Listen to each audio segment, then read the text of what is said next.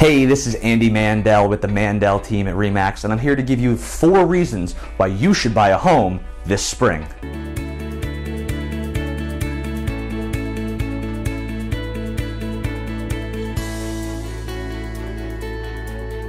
So here we are, we're in the beginning of 2019, and the market's definitely shifting, but it's still an excellent time to buy and sell a house, and here's why. So there's more inventory on the market now than there's been over the last couple of years. So for sellers, you just need to make sure you're pricing your home correctly. It will definitely still sell. But for buyers, you may have been dissuaded over the past couple of years. There's nothing for sale. I can't find what I like. There's a lot more homes on the market now, so it's a good time. You're able to see a lot more properties and really find the home that you love. Number 2, interest rates have come down.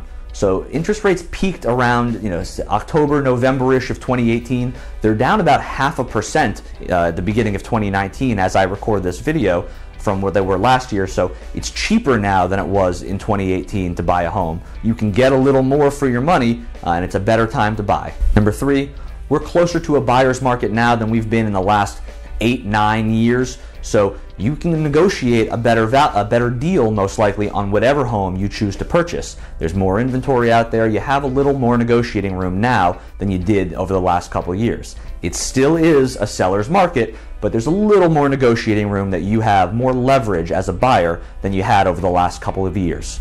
And reason number 4, you're paying a mortgage either way. Whether you rent or you buy, you're paying someone's mortgage. You might as well pay yours.